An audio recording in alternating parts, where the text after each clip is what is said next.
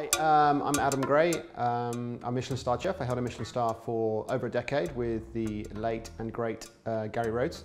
I'm here today to show you how to carve a turkey. It's a good investment to get a great set of carving knives. Many people try to carve a turkey at Christmas in front of a group of friends, a group of family, however it may be, and maybe not succeed too well. It's actually very, very simple to do. First of all, I would want to take one of the legs off. So I'll just insert the knife down there and just carve and pull it gently. So just pull it down. I mean, you can hold it or run your knife through. Take your time and run the knife through like that and push it down. And you will see eventually the ball of the leg joint. Just cut through there like that. There we go, and there's the leg, okay? I've just removed the leg. And what we can do is just cut through the joint here, like so. I'm just going to present it on the board here so you can see.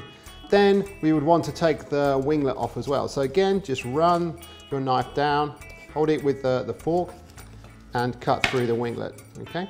So there we have the winglet.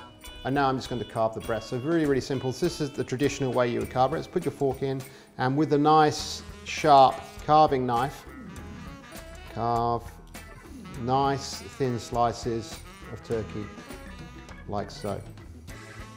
So nice and thin. Obviously, if you've got a nice, decent carving knife that's nice and sharp, then it makes the job really, really easy. There we go.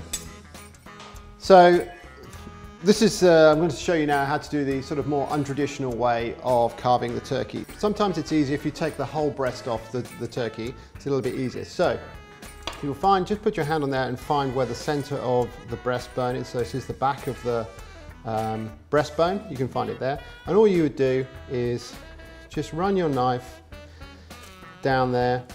Even if you've got stuffing, your bird is stuffed as well with stuffing, you can still do this. There's no problem at all with that. Run your knife down to the bone so you hit the carcass. Spin it around so it's facing me. Put your knife in there. Just pull the breast off one side onto just as you're carving so you can see and your knife is running down there. Nice cutting technique. Round the winglet and you're left like that, okay? So turn it over and there you have the whole breast like so. I would carve it this way across the bone to make it, and also I actually prefer my turkey a little bit thicker. Like so, like that. See how the knife's just gliding straight through the breast? No problem. Obviously with a decent carving knife, it's making the job so much easier.